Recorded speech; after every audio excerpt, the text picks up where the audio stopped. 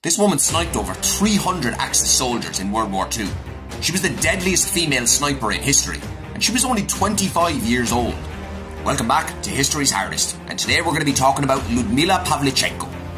Lyudmila spent much of her youth absolutely dominating the competition in civilian sharpshooting tournaments. So when the Nazis invaded Russia in 1941, she was among the first round of volunteers to her local recruitment office.